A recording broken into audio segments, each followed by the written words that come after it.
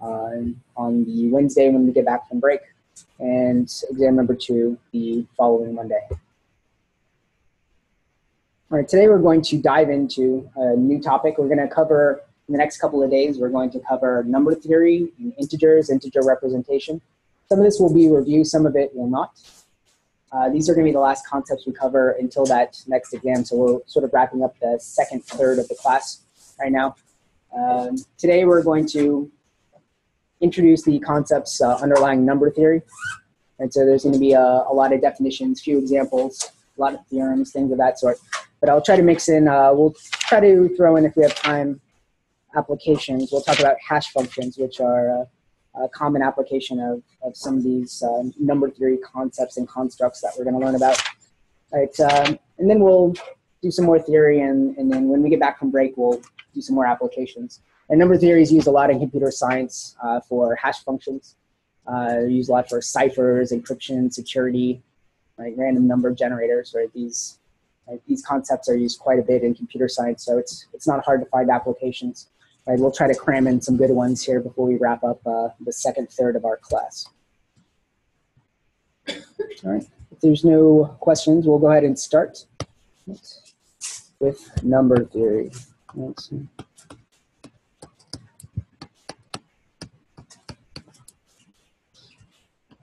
The first concept we're going to discuss is one that we've encountered before, especially during the logic portion of our class, right? The concept of division. Many of you have learned about division before. Right? Right, and we even learned about the divides operator, right? If we have A divides B, right, we read this as A divides B. Right, this is true if, right, there exists some C, right, such that B equals A times C.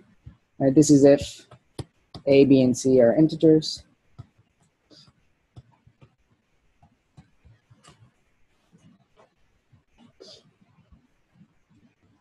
Right, if this is true, if A divides B, then we say that A and C are factors of B.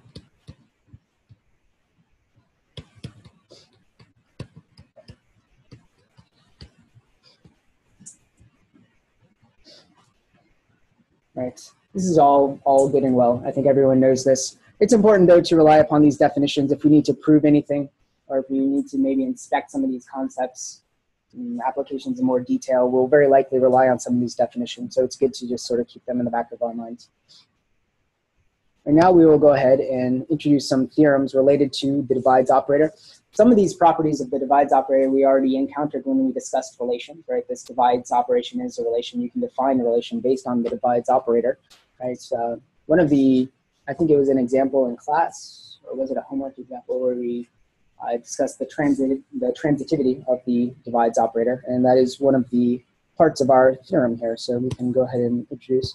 We'll enumerate the theorems in case we need to refer to them later. We'll call this theorem, we'll call this theorems 1. And there's many parts to it. Theorems 1. Right? For this, we'll let A, B, and C be integers again.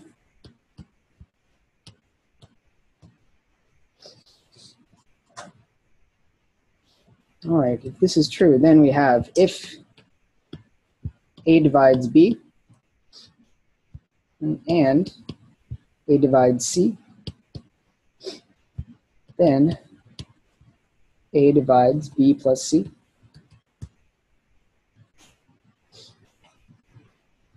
And again, this should be fairly intuitive. If A divides B, right, and A divides C, then that factor can be pulled out of the sum, right, A plus C. And so A should divide B plus C as well.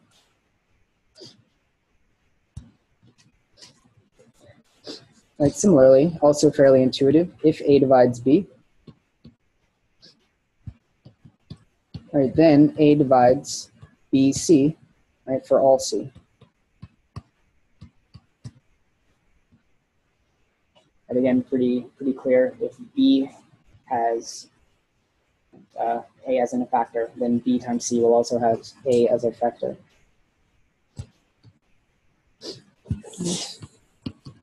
And And also we have if A divides B and B divides C, then A divides C. And this is our transitivity of this relationship, right? Again, we convinced ourselves of this when we were discussing relations, right? If B has A as a factor, right, and B divides C, right, then C will also have this factor, and A as a factor. Right, and then lastly, right, if A divides B, right, and A divides C, right, then A divides MB plus NC, right, and this is for all Mn. NC.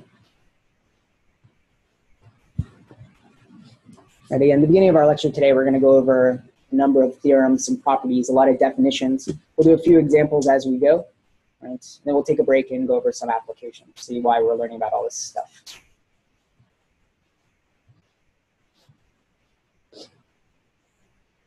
All right.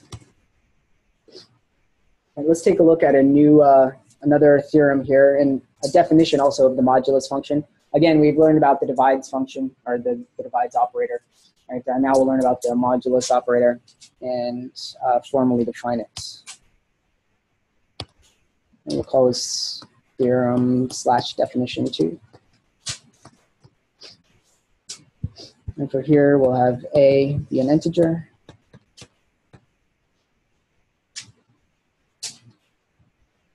Right. We'll have D be a positive integer. Right. Right, then there exists a unique Q and a unique R, right, such that R is between 0 and D, and such that A is equal to D times Q plus R.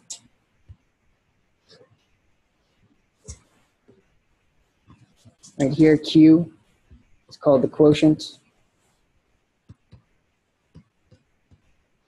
and R is called the remainder.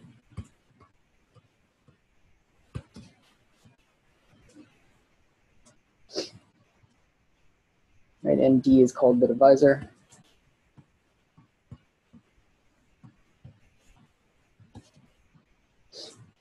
And we introduce the modulus operator here.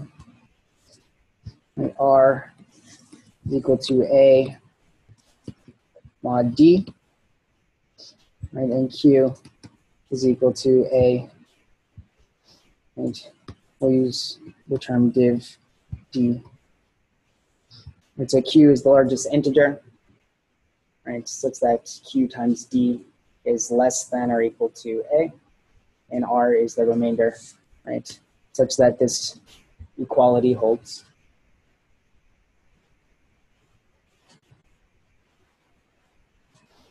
Right, so this is the modulus operator, right? It gives us the remainder, right? When we divide an integer by some divisor, right? We get a quotient and then a remainder, right? The modulus, right, is the remainder. Right, we can do a quick example of this. Right, note that the remainder is between 0 and D, right? Strictly less than or equal to D. Right? And note that the remainder is going to be positive in most definitions. This is not always true in application. In some programming languages, if you use the modulus operator, you might get a negative number back, so it's good to check that. All right, so let's do an example.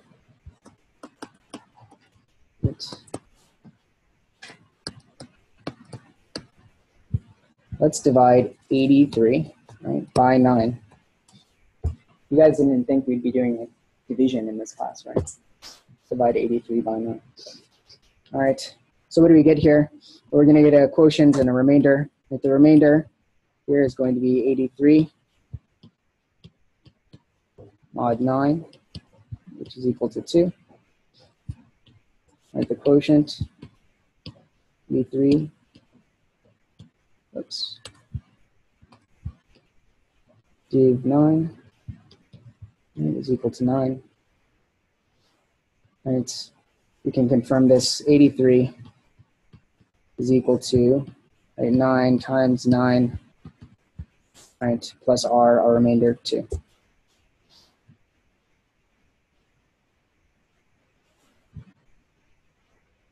Right. We can do another example that sort of, again, reinforces our definition here, right, especially pointing out that the remainder is positive. Right, example, let's divide negative 11 by 3.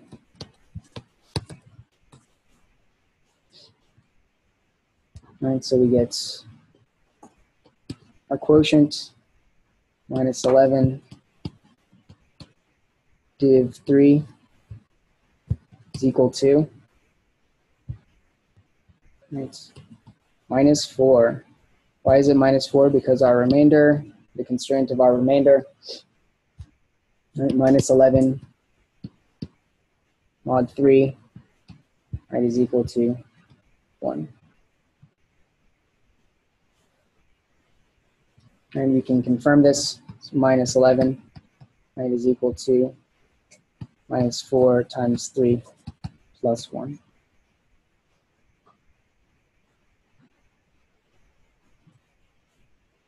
Right, and some of the basics of the divides function. Right, we're going to learn some of the basic elements of number theory, integers, and this will lead into some more interesting concepts related to prime numbers, prime factorizations, weighted common divisors, and then various encryption, decryption schemes.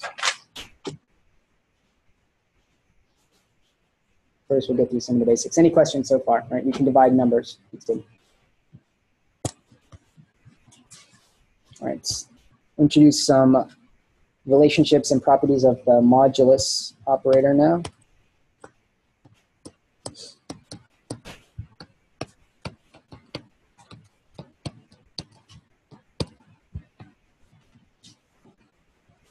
Okay. All right, so again, we'll let A and B be integers. Right, and our modulo M is going to be positive. Right, then we say that A is congruent to B modulo M if M divides A minus B. And so we'll say A is congruent. This is our introduction to the congruence relation. Right, to B modulo M. Put a comma there. Modulo M. If M divides A minus B. Right, and we write this out. We say A, and here we have 3 horizontal bars. This is the congruence relation. Again, sometimes in math we use these horizontal bars for other things. Right, it's congruent to B, right, and then we say modulo M. That is, the relationship is shared between A and B modulo M.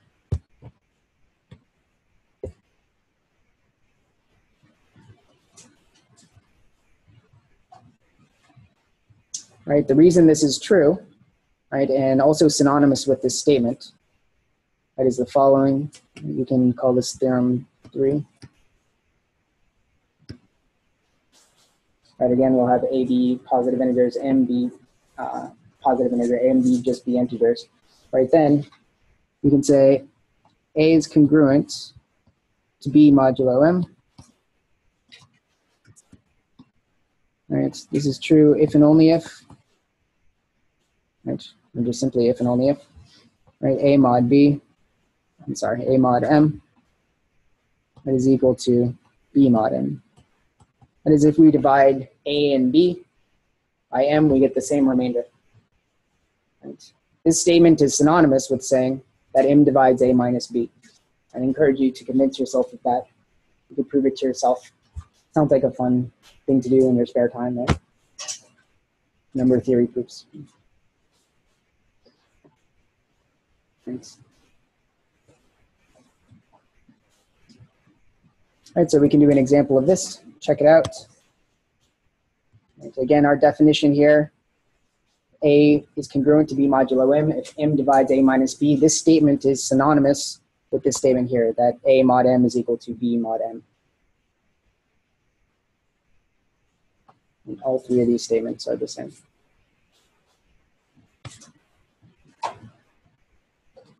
Okay. And so let's ask the question, is 17 congruent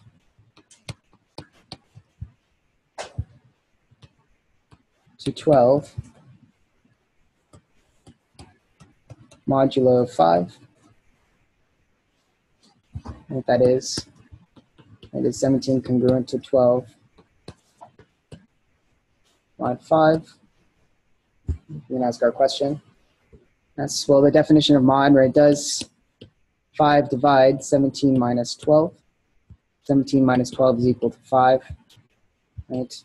5 divides 5, and say yes.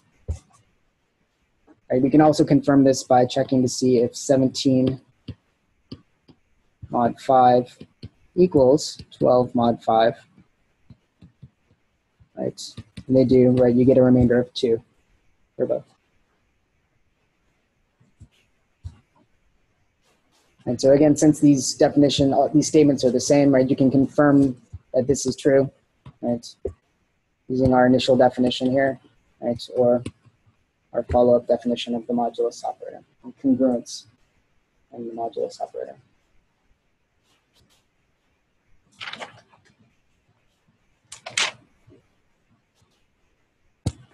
All right, one more property of the modulus function, along with a proof. It'll be good to brush up on our proofs, right? You guys are getting rusty. We hadn't done a proof in a while. You guys want to see another proof? We'll do another proof. All right, what theorem are we on here? Theorem, let's say 4. All right, we'll let M be our modulo. It's going to be a positive integer. All right, we're going to let A, B, and C, and D be integers. And then we'll say if A is congruent to B modulo M,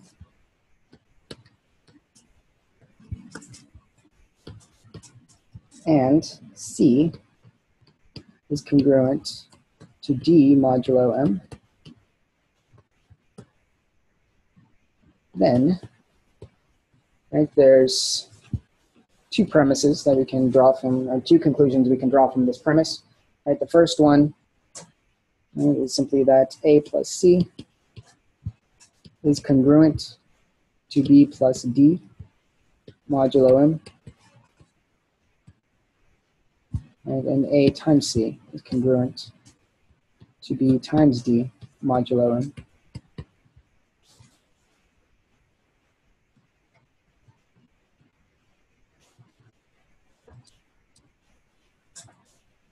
All right, so let's work out the proof for one of these. So here we have an implication. And we have if this is true and this is true, or if, right, this compound predicate, then, right, this conclusion, and we also have if this compound predicate, this conclusion here, two conclusions. Let's prove the first one. Right, anything in the form of P implies Q, right? We need only show that Q is true when P is true, right? When P is false, this statement is trivially true. Right, so we need to show that when A is congruent to modulo, when A is congruent to B modulo M and C is congruent to D modulo M, then A plus C is congruent to B plus D modulo M. Right, so we can assume, right, in our proof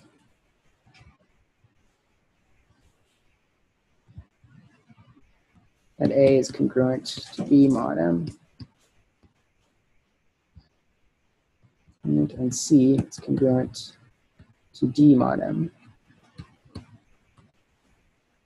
And we want to show that A plus C is congruent to B plus D mod M.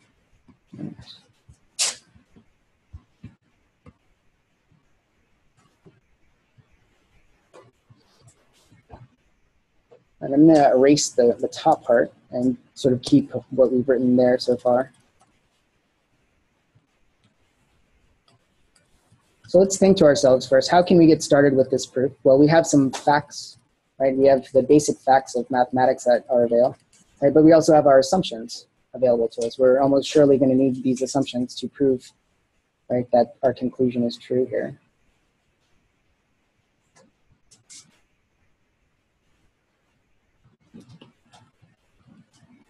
All right, so with the proof, right, we want to have a starting point and an ending point.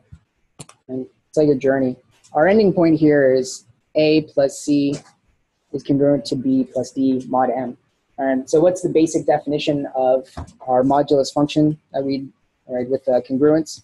Right, I think theorem number 2, right, said that this is true if M divides A plus C minus B plus D. Right. And looking back at theorem number 2. Right. So if we can arrive at this, right, endpoint, then we have shown our conclusion. And we'll have to start here with these assumptions. Right, similarly, we can convert these assumptions to, right, this assumption is simply saying that M divides A minus B. And this says that M divides C minus D. Again, all by theorem 2. Right, so here we'll just do simply, we'll be able to do a direct proof. Right. Right, we have our assumptions, we see what we need to show, we sort of have our starting point here, our finishing point. Right, so how can we get started here? How might we get these terms here, right, these divide terms, use this information and arrive at this point, right? So here we sort of have 2 starting points, 1 and 2, right, these 2 facts we can use, and we want to arrive at fact 3. Right, where might we start here, right, using these 2 facts?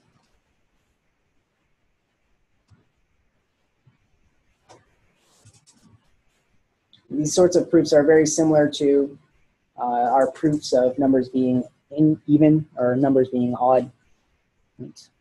We can rely upon our definition of the divides operator. And so how might we get this into some sort of closed form fashion? Something closed form that we might be able to manipulate, right, such that we start off with these 2 facts and end up with this fact here. What's another way of saying that M divides A minus B?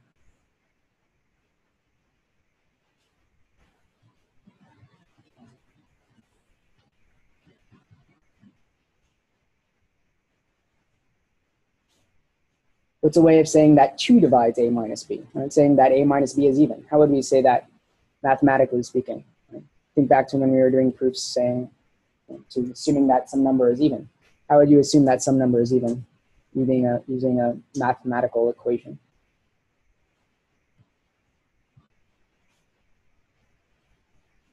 I don't know. Everyone's completely zombied out today.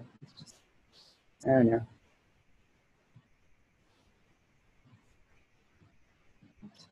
Let's look back to our definition of the divides. So what's the first thing we wrote today? Right, the division of A and B.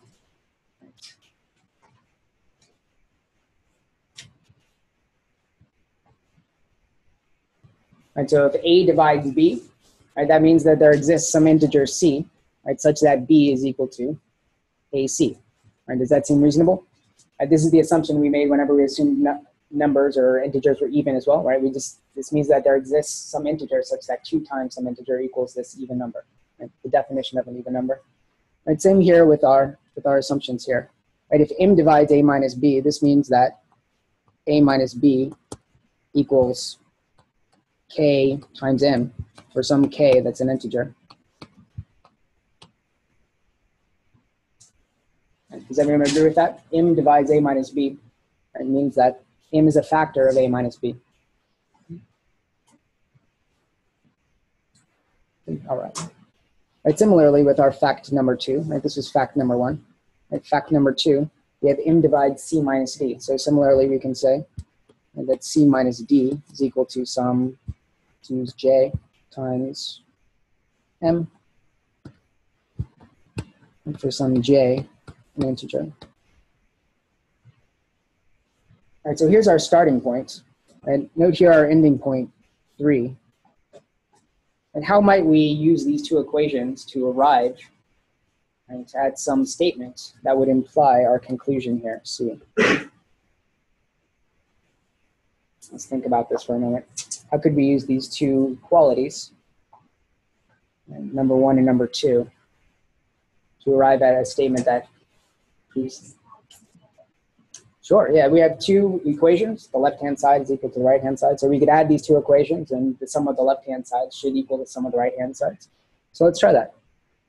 I'm going to make some room for it. All right, so if we add these two sides, let's do the left-hand side first. We'll get what? A plus C, right? Minus B minus D is equal to Km plus Jm. All right, we want to show that M divides A plus C minus B plus D. And we're almost there, just a little bit of manipulation here. Right, we keep our A plus C, right? Move the minus sign out of A plus D, or B plus D, and pull out our common factor M. Right, and we're done. And so here, this is equal to A plus C minus B plus D.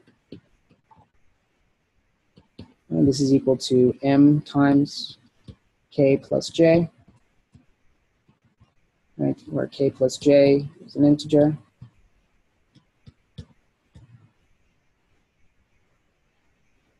Right. Right, and this implies that M divides A plus C minus B plus D. Right, so using our definition, right, of the modulus function, right, we have implied this, shown our conclusion, right, as M divides A plus C minus B plus D, right, so then we can restate our conclusion.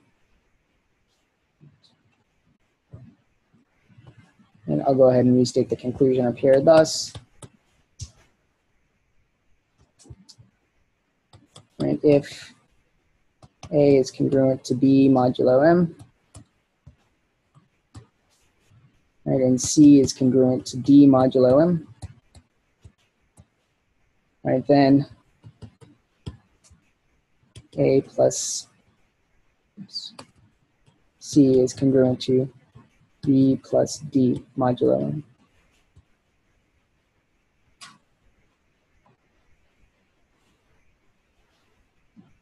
Yeah. I encourage you guys to practice proofs of this type.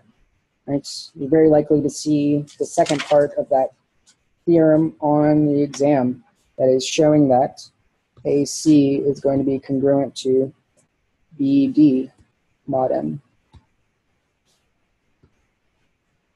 Again, I encourage you guys to practice that.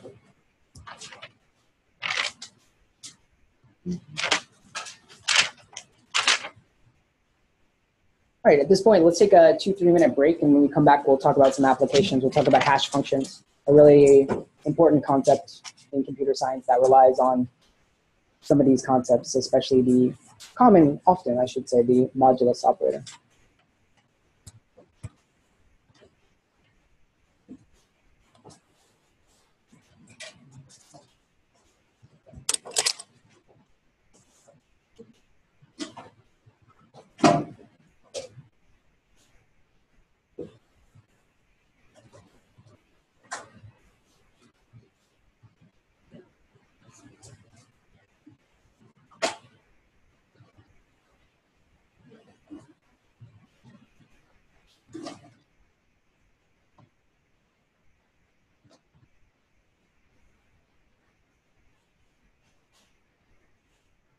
There's some older homeworks up here if you guys have not picked up any of the previous homeworks. We want to get them.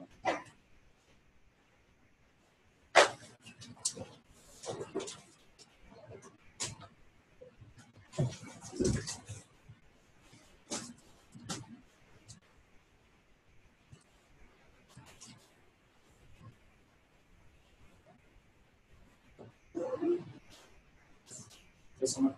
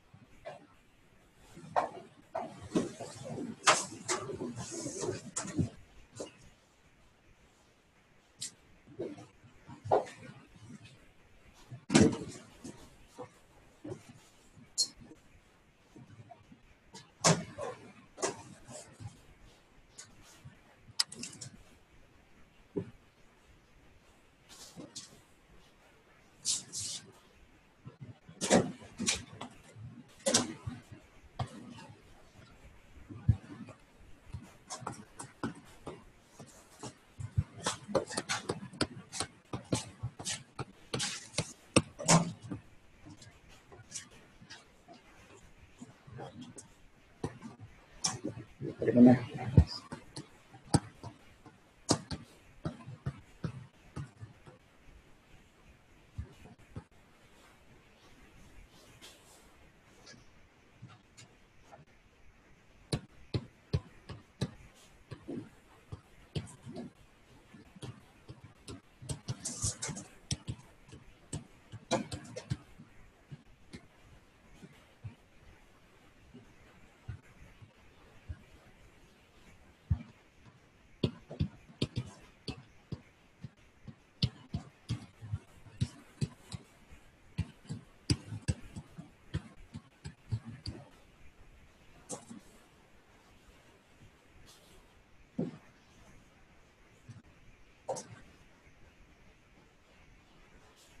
All right, guys, so we'll talk about one of the popular applications of some of this number theory to computer science.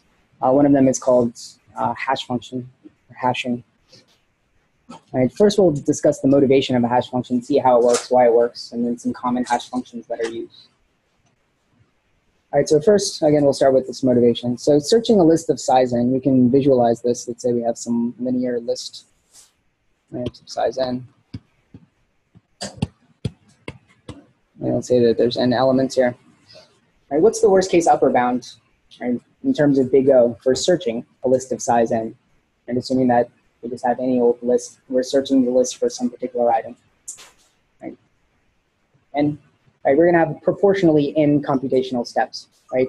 We'll have to search the first item, and maybe the second item, third, and we'll just keep going, traversing the list. To traverse a list of size n, we're going to need proportionally n operation, and n times some constant number of operations-ish to upper bound it. Right? Everyone on board with that? Right. All right, so this can be somewhat ineffective, right? Not ineffective, it's certainly effective.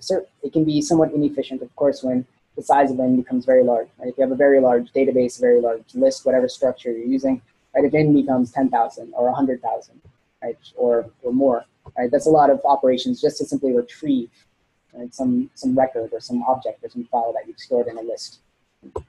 Right? And so for this reason, with this motivation in mind, right, computer scientists have been looking to add ways to make this more efficient. One way is to use a hash function. Right? So the idea here is that a hash function, or the idea underlying hash functions, is that rather than sort of randomly putting objects into lists and just putting them in any haphazard manner, just putting them at the end of the list or some other means, right? Having a pre-designated area in the list for each item, right? Almost like a reserved or predetermined spot for each item. Right? The idea here is that whenever you're faced with putting an item in the list, right, you can look at the item and say, okay, this item goes into index 25, okay? Right? And then if you're asked to retrieve an item, you can look at the item and say, oh, this item should be at index 25. Let's just go there and grab it. Right? The savings in computational complexity should be fairly clear. Right? So it's very efficient. Of course, the crux of this is coming up with this magical means to determine this predetermined spot. What is this concept? And this is the concept of a hash function. So the idea of a hash function here is that we have some set of objects. We'll loosely define this first and then try to formalize it a bit. Right? And then these indices, or these reserved spots of those. And we want to find a function that maps objects and we'll call this hash function h, to indices. Hash functions are usually defined on integers, however. So more appropriately, we generally will have some sort of integer representation or a key, a unique numeric integer identifier of each of the objects. And so hashes in actuality generally map from a key, right, an integer representation of the objects, to indices, excuse me.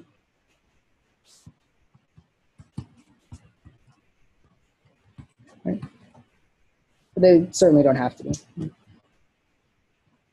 The key here is very similar to the keys that we defined, the primary key that we defined earlier on in this class, and that it would be a unique way to identify some elements in a set. And here are some objects that we want to put in a list. Right? So we have some unique identifier of these objects.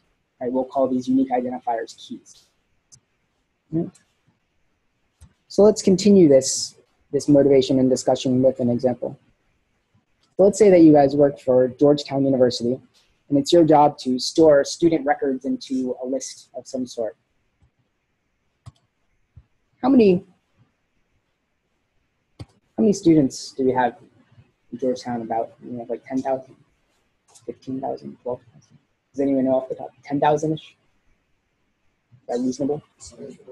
Is it 17 now? We'll do 17. That's good. All right. So let's say that we want to, so our goal here, that you want to store all the student records into this list of size. Let's make it 20,000 just in case. We'd say 20,000, a list of size 20,000, right? Such that we can retrieve this information efficiently, right? Such that when you're asked to retrieve a record of a student, you're not just going to sequentially go through the list, and you're going to just be able to retrieve that information fast. And so let's store student records in a list of size M.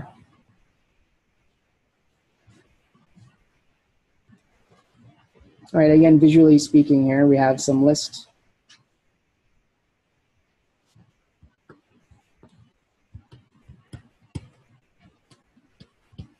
All right, if we're asked to store Bob's record, for example, right, we're going to put Bob into this list somewhere. Right. Right, the size of this list M is going to be equal to, what did we say? We were going to do 20,000, 20K. Right. We'll make M equal to 20,000 in this particular example. Again, if we just randomly inserted Bob's record into this list and we wanted to search for Bob, right, it could be worst case on order of M operations to traverse the list to find Bob's record, retrieve it. Bob wants to know how many more credits he needs to graduate. He doesn't want to wait, a week for his record to come. He wants to be able to pull up that information quickly. All right, so how can we determine this? The idea here is to come up with a hash function that will map, right, some key of our students, right, to indices of our students. So let's determine a common hash function first. Right. Common hash function, right, h of k, that is given a key k, an integer representation of the items we're trying to store. And it's simply equal to, very simple one, but quite effective, k mod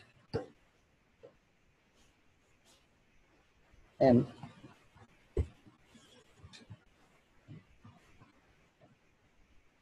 And so why is this modulus operator a reasonable hash function here? And again, the idea here is that we're mapping from some key space to indices. Right? This is for a list of size M. Why is the modulus operator such a nice, intuitive figure?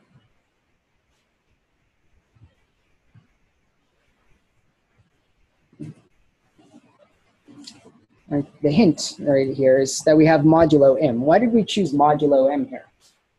And what's the remainder? What are the range of possible values? What is the codomain of k mod M? And what is this function always going to map to? What is the codomain of values? Even more strictly? 0 to 0, 0 to? 0 to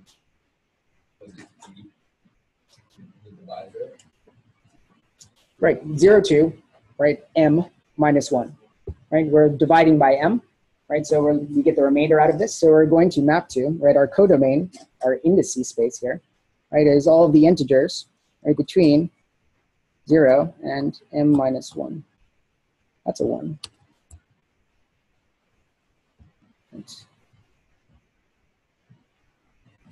Right, just to make it clear that this is an integer.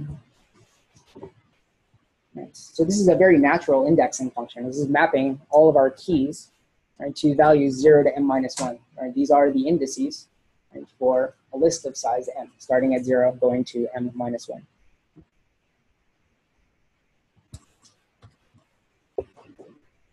Right, so this is the intuition as to why modulo m is a great indexing function in general for indexing into a list of size m. Right? So the next problem with this is to find a key. Right, we want to find an integer representation that uniquely identifies, right, students at Georgetown. So what's a good integer representation? Right, what's a good key for Georgetown students? Yeah, sure. Your net ID. I believe that's integer, right? Not, or student ID. Student ID? Maybe student ID is better. Yeah, so student ID will be a key. So we use student ID.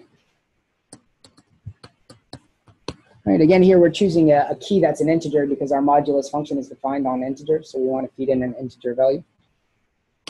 And so we use student ID as the key. Right, now we can better define our modulus function, or our hash function h. Our hash function is going to map from the set of all student IDs, right, to the range 0 to m minus 1, right, integers in the range of 0 to m minus 1.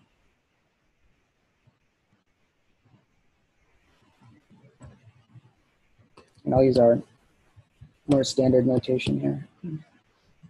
All right, specifically, we can define h, right, of student ID to be equal to ID mod m. And again, this is for a list of size m.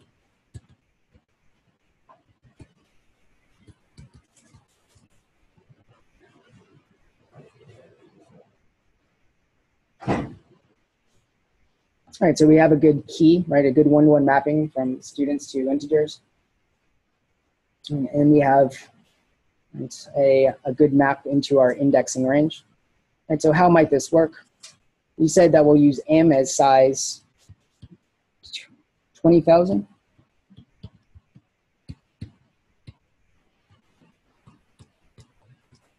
All right, we can do a quick example. Let's say that Bob's student ID is, let's make it easy on us. Let's say it's 22,000. And so Bob's student ID is 22,000. All right, so if we want to put Bob into some list, right, step 1.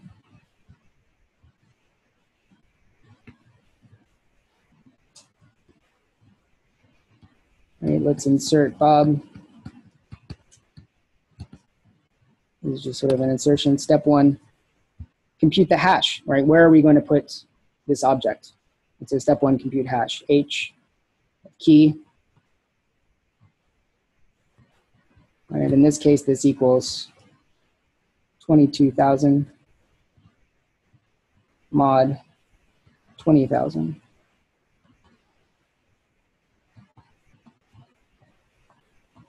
Right. All right, so according to this, at what index is Bob going to go? Where's Bob's record going to go? Right, 22,000 mod 20,000. Right, we can divide it at 1, so we'll get a quotient of 1 with a remainder of 2,000. Seem right? Am I able to add today? All right. All right, so here at index 2000, let's say this is index 2000 here. Right, we're going to go ahead and put Bob's record. All right, so step one, note to insert. There's two main steps. Number one, compute the hash of the key. Number two, perform the assignment, right, or just simply insert.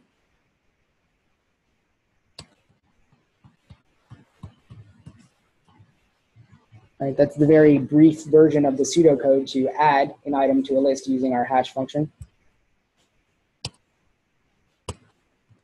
And looking at those steps, about how many, at least proportionally speaking, about how many computational steps does it take to add an object to a list using a hash?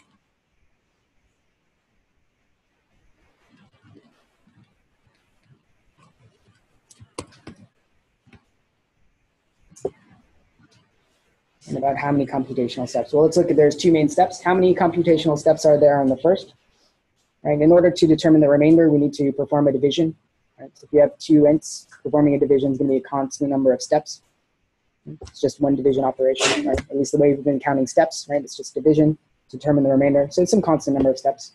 Depending on your computer, the actual number of clock cycles might be like 12 or 15. And the number of actual steps, you could say maybe 2 or 3. Right? But it's constant, right? So it's going to be, right, for insertion, right, using a hash, right? The upper bound, time complexity,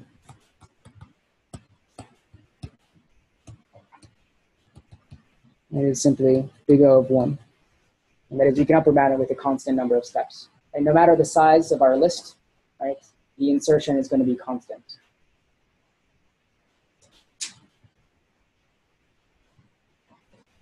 We're ignoring a complex case here, but we'll revisit it shortly.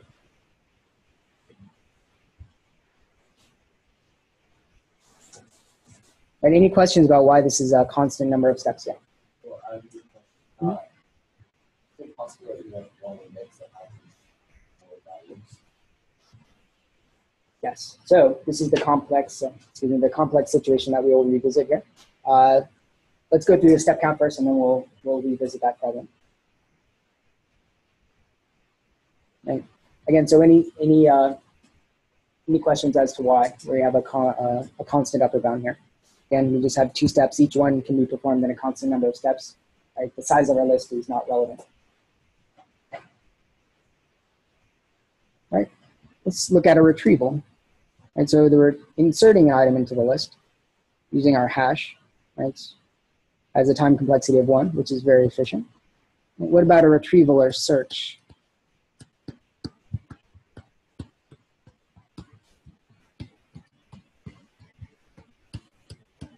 Right, let's say we wanted to search our list for Bob. And Bob's record again.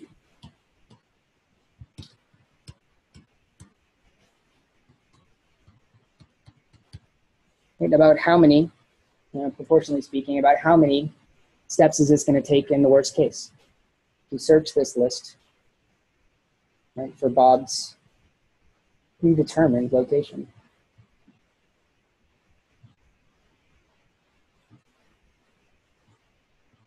What's that? I still can't hear. I'm still not getting it. It's like really loud. You said 20,000. M, you're saying big O of M. You're saying so we'd have to search the list, right, M times until we found it, right?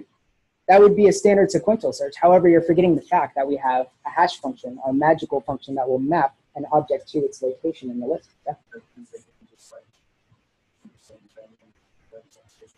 Right, yeah, so the pseudocode for insertion and retrieval is very similar, except number 2 is rather than insert, simply retrieve. So the magic, and this is the magic of our hash function here, is that it tells us where to store the item and it tells us where to retrieve it. Right, so to find Bob's record, we need only compute the hash of Bob, right? Again, just one step, right? And then just go to that index in the array and retrieve it immediately, right? There's no need to search. There's no need to go to any other index, right? You just go to where Bob is to Bob's predefined location. Again, we have a constant number of operations, right? Upper bounded in the worst case by big O of 1. And yes, and this is indeed the magic, and as we just pointed out here, a huge savings in time complexity as we can reduce the number of computational steps from big O of m, the size of your list, to big O of 1, a huge savings in time. I think you guys have a homework question very similar to this to write out the pseudocode for how to insert and retrieve items from a list using a hash. And so I think this will help out with that particular question. Any questions about the time complexity and why we can do this right in a constant amount of time? Again, this is the point. This is the motivation for hash functions. And our hash function is this magical function that will determine the location, the living place for any object that we might put in our list. Right? It helps us to place items in the list essentially instantly, just some constant number of operations, and also retrieve and find items instantly in this list. Right, a very common one is using the modulus function. We noted the characteristics of the modulus function, why this is a great hash function or an indexing function, because it maps to the range 0 to m minus 1, the perfect indexing range for an array or a list.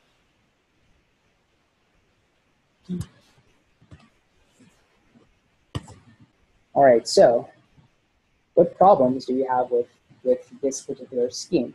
Well, one problem here is one that we call collisions.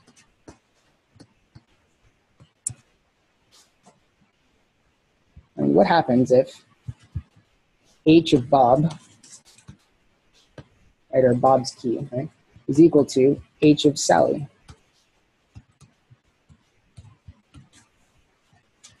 Right, this could occur, of course, if we have our big list.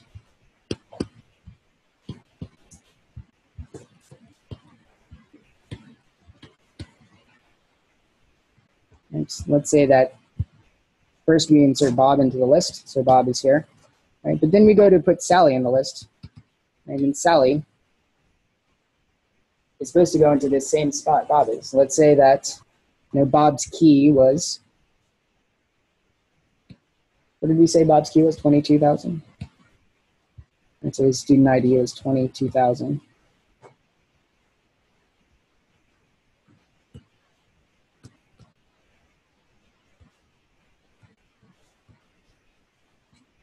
Right, and that equals 2,000. Right. Let's say that Sally, right, had an ID that was 42,000. And so if we go to try to insert Sally into list h of 42,000, right, is equal to 42,000 on 20,000, which is equal to 2,000 as well.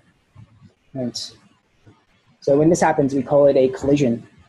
That is, we try to insert Sally into a place in the list, however this list is occupied. And so this is a practical issue, right, with a hash function. And in a perfect world, we have what we call perfect hash functions, which will map each object to a unique index. And so it'll be a one-to-one mapping from objects to indices, and a one-to-one correspondence, so we won't have a collision. However, in practice, it is hard to find perfect hash functions, and in many instances, we therefore simply have to deal with collisions in some sort of reasonable way. Right.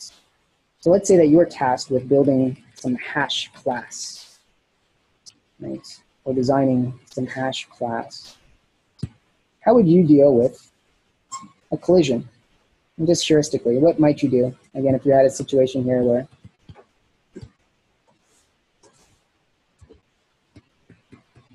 you have a collision, right, and you still want to use this hash function, and you still want the time saving, you just have to deal with this collision case, which hopefully doesn't happen very often. Yeah, so probably one of the best ways to deal with collisions is to have a list of lists, if you will. Right, that is, I'll draw the array vertically here, maybe easier to. Right. So here,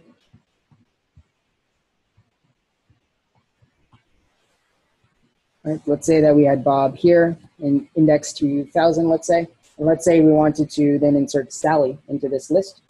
Right? One way to deal with this is to, rather than just having an array of records, we could have an array of linked lists of records. Right? Therefore, if we get down to the correct index, we simply just add a node to the list. And so we'll have an array. Right? Bob is here. Right? Rather than worrying about this collision, we simply just add a new node to a linked list and put Sally here.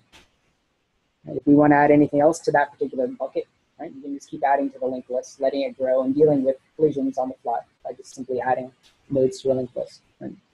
A very good resolution to this problem. And there are some other heuristic ways to deal with these sorts of issues.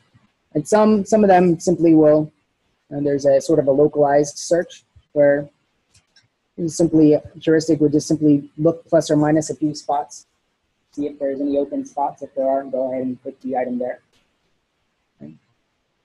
None of these are perfect.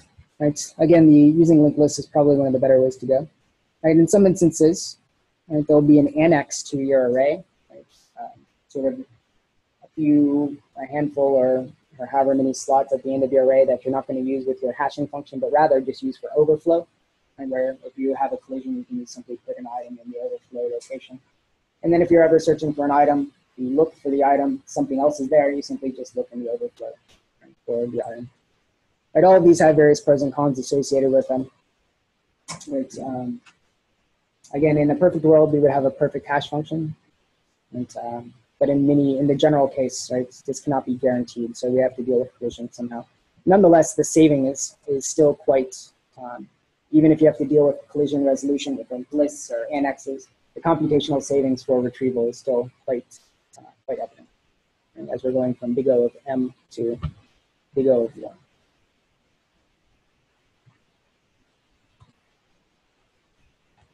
And any questions about hashes, collisions?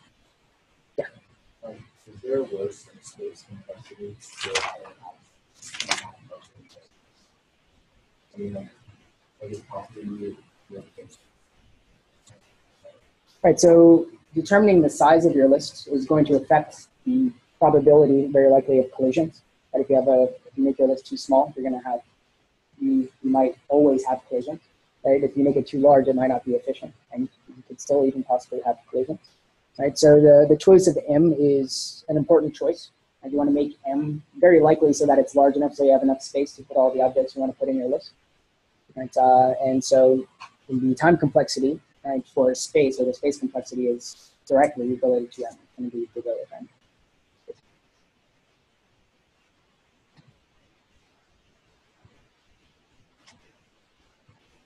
Good observation. Any other comments, observations, questions?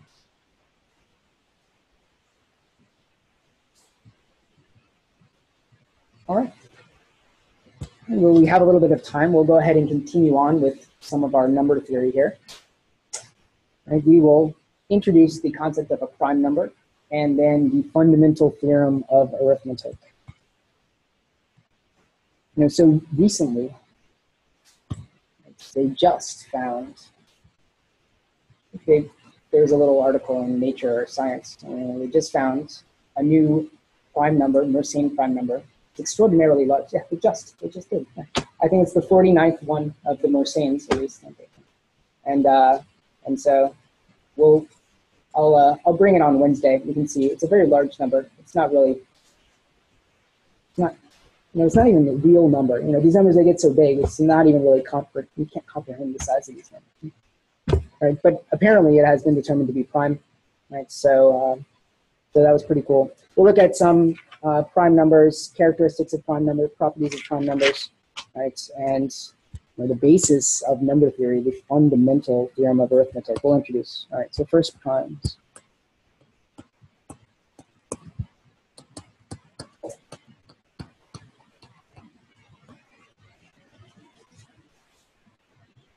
All right, so the positive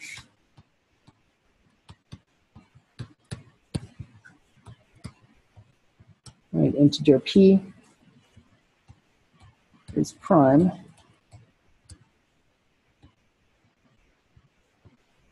if the only positive factors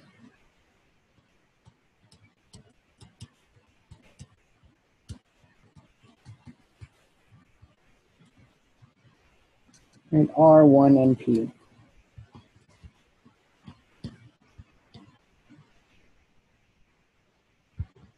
It's an integer that is not prime.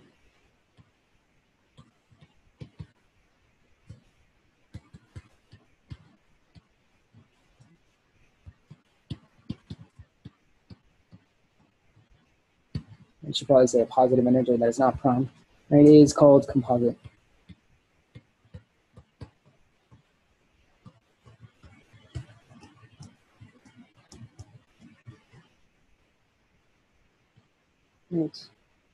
Right, so the definition of prime and composite numbers. And I think for your homework you're asked to find prime and composite numbers. And you can convince yourself however you like that they are prime and or composite. And from this we have the fundamental theorem of arithmetic, which builds upon this. Right up here, the fundamental.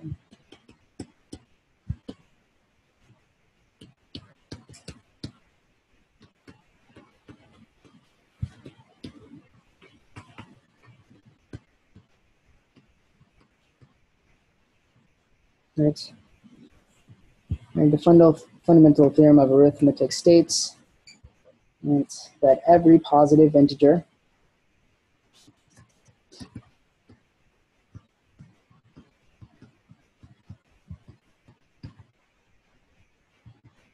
greater than 1 can be written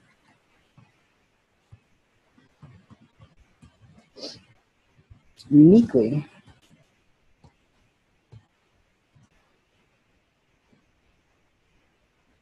and as a prime or as the product of two or more primes.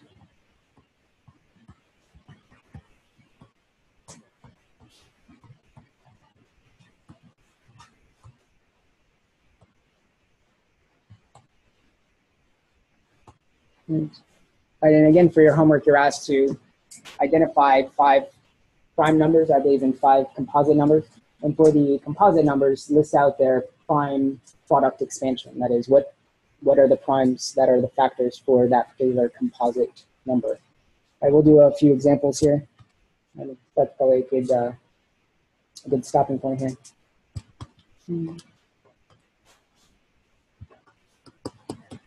Right, so here we have an example. Right, what is the prime number expansion for 512? And 512 right, is equal to 2 times 2 times 2, right, 9 times equal to 2 to the 9. And 2 is a prime number. It is the product of 2 9 times. Right. It is the only number that has the prime products of 2 times 2 times 2 9 times. Right. These prime products uniquely identify 512. And the same with 14. 14 is equal to the product of 7 and 2. And no other number has the product 7 and 2 except for 14. That's the prime factorization. And it is unique for the number 14. And 15, right, it's the product of 5 and 3. Right. And 17 is the product of 17. Right, the fundamental theorem of arithmetic says every positive integer greater than 1 can be written uniquely as a prime or product of primes. 17 is prime. All right, guys, that's a good stopping point for now. Then we'll dive into the proofs of how many number of primes there are. There are an infinite number of primes, and we will prove it on Wednesday.